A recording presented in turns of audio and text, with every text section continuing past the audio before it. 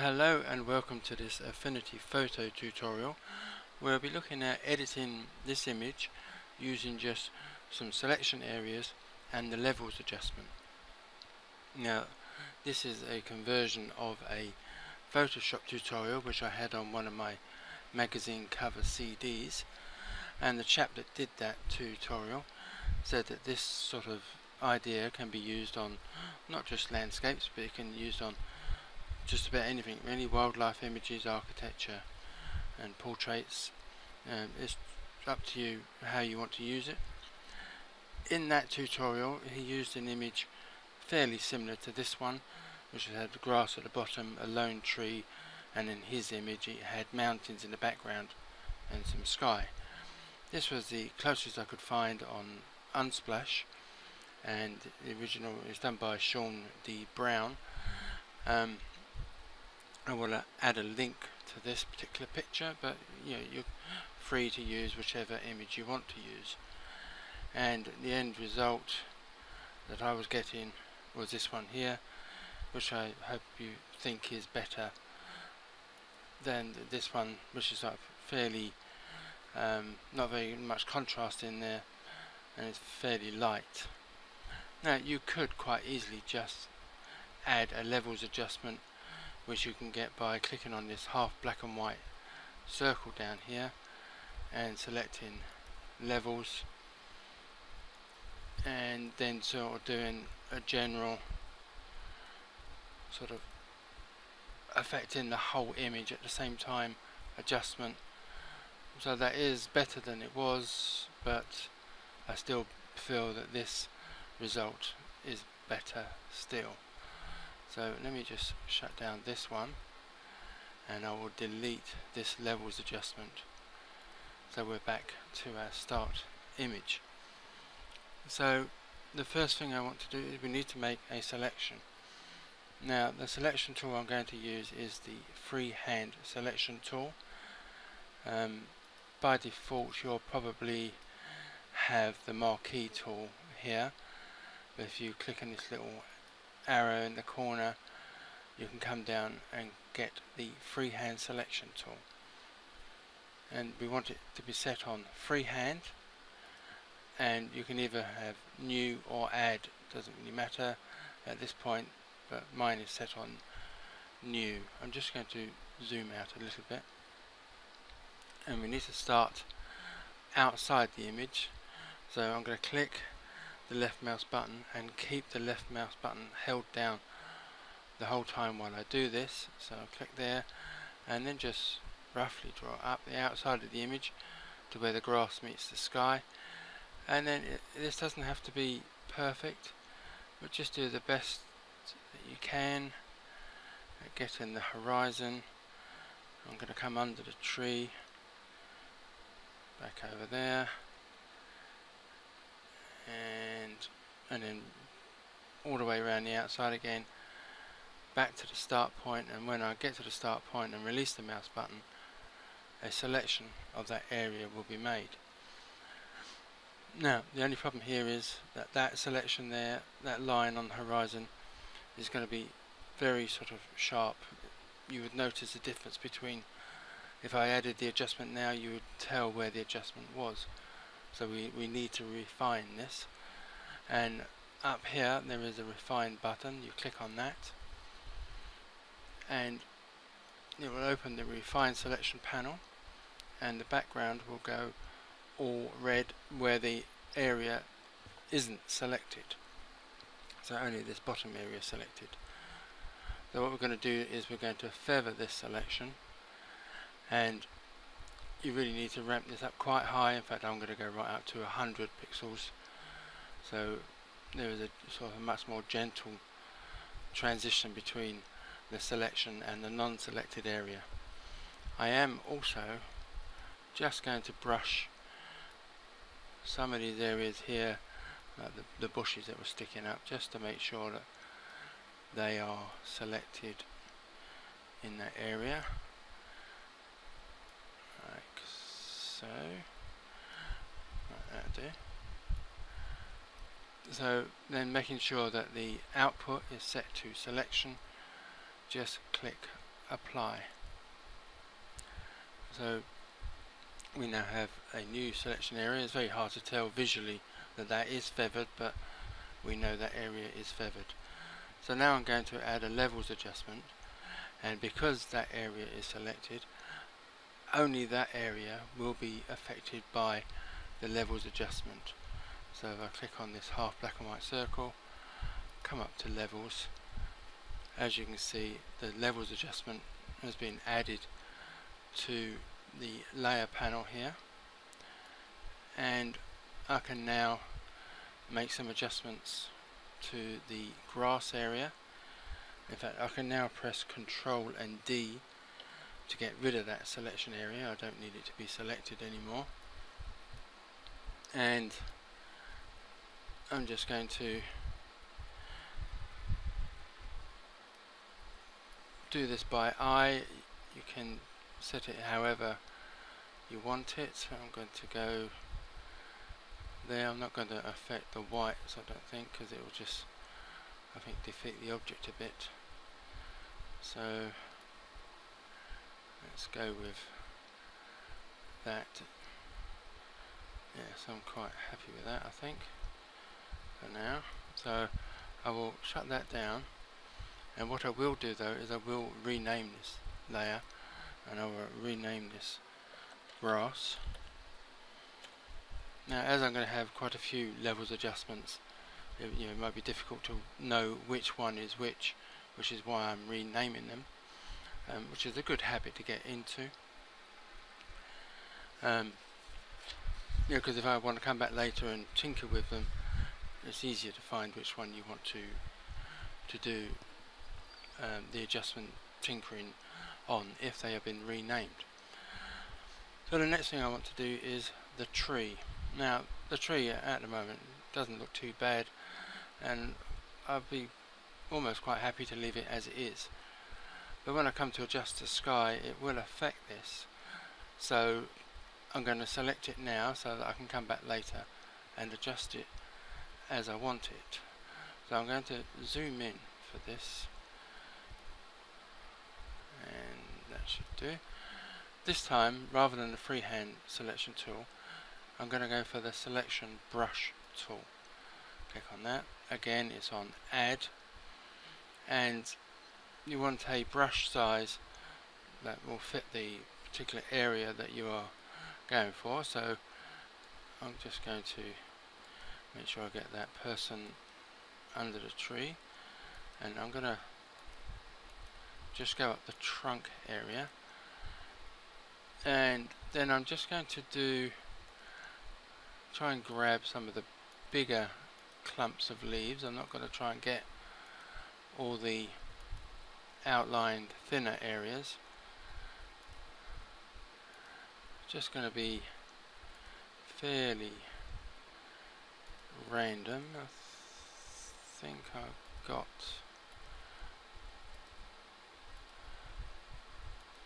that's it. I'm going to leave it at that for now, and then I'm going to click on the refine tool,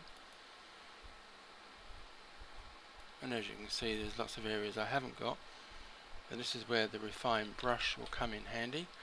So I'm just going to paint over those areas that I didn't get in the first run through. You don't have to be too brilliant at getting this selection, but it's not like we are going to be changing the sky. The sky is still going to be as it was. Oh, sorry, I wasn't giving it enough time to finish one selection before I started making the next one. This is probably the most time consuming bit of this tutorial, so and I'm going too fast again.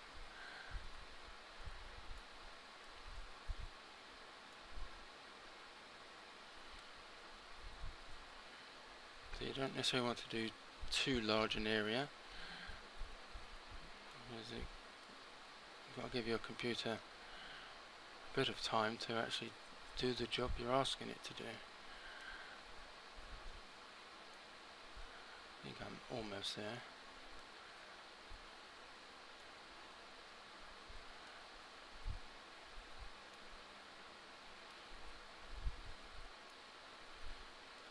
I think I'm roughly back to where I started.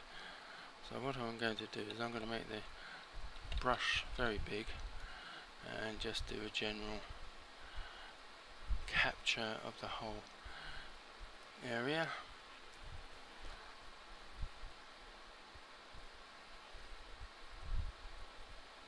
Which obviously takes quite a while for the computer to catch up. So again, we've got the output on selection, click apply, and as you can see, we've pretty much got a lot of the tree, not all, necessarily all of it, but we've got enough.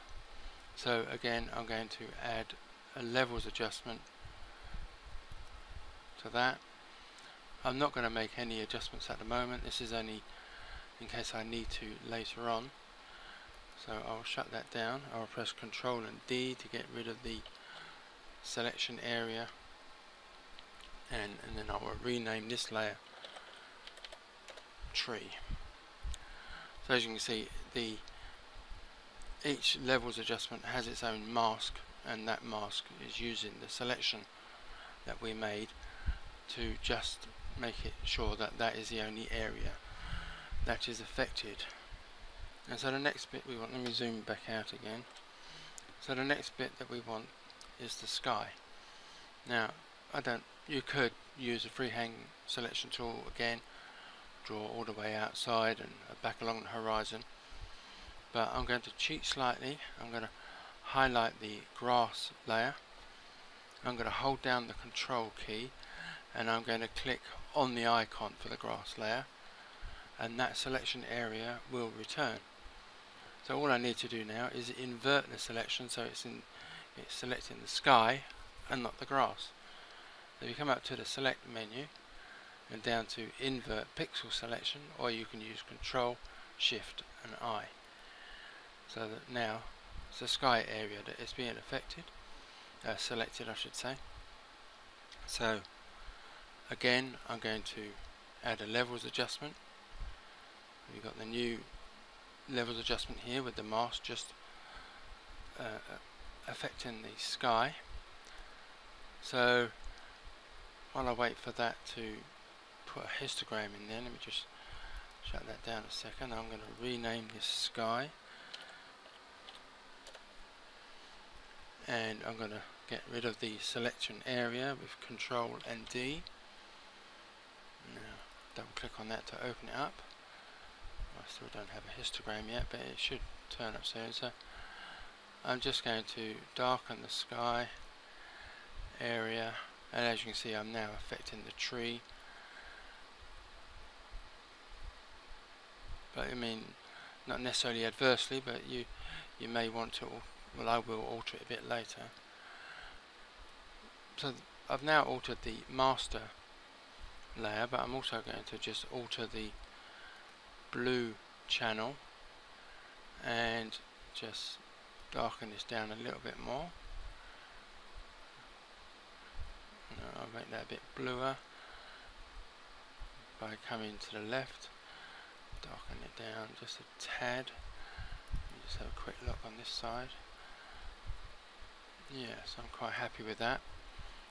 So I will shut that down, and I will come back to the tree layer, and I'll double click on this to open up the levels adjustment, and let me just have a quick look. I'll lighten that tree up a bit.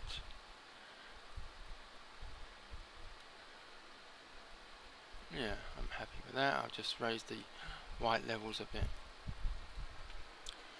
Now in the Photoshop tutorial, on his particular image he was having a bit of trouble with the horizon line where the two selections joined, and what he did was, again using the free selection tool, he just got a bit of the grass, a bit of the sky along the horizon line, and then added a new levels adjustment and sort of matched them a bit better. Now I personally, I'll get rid of that selection area. I personally think my horizon on this particular image, there's no major problems, it looks okay. So I will leave that as it is. So the next thing that the chap did in the Photoshop tutorial was to add in some leading lines to help draw your eye towards the tree in the middle here. So again, using the freehand selection tool, and this time I'm going to put it on add, so I'm going to do more than one selection area here, and I'm going to just zoom out a little bit. So I'm going to again start from the outside, hold down the mouse key and draw towards the tree. There's one selection area there, then do another one sort of like there, and one from the outside on this side.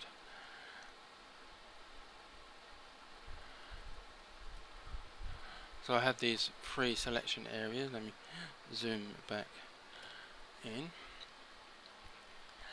and again we're going to refine this, and we're going to feather this again quite high, above 80%. Let's go to 83, that'll do.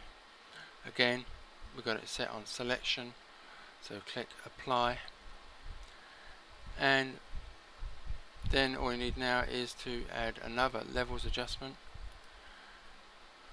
I can press Ctrl and D to get rid of those selection areas, and I can just darken.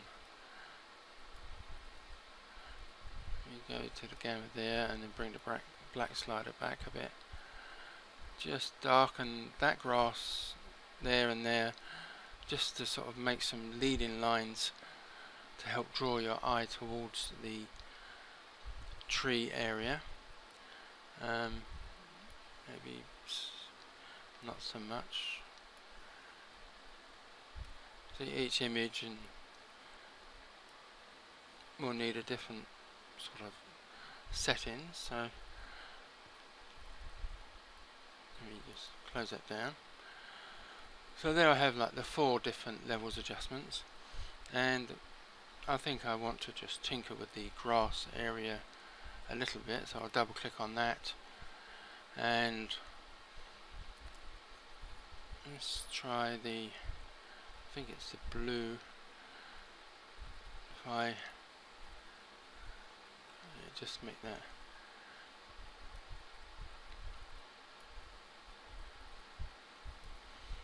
just a slight adjustment there on the blue channel. So if I then select all those layers that I've got there, that was a start, and that is how I've finished. So basically it's just a case now of saving or exporting this with a new name so you don't overwrite your original, and that is pretty much it. I have also done a written version of this tutorial, and I will add a link to that in the description for this video, as well as the link to Sean D. Brown's image on Unsplash. So thank you for watching, and goodbye.